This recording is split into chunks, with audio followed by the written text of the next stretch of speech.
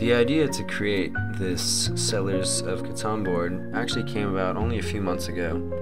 I had sat down with some friends. We were all back together after being away at college, and I respected travels and decided to just have a low-key night together. And one of them brought over Settlers of Catan, and we played it, and I had a wonderful time. And I thought, this is something I need to have. This is a great way to bring people together.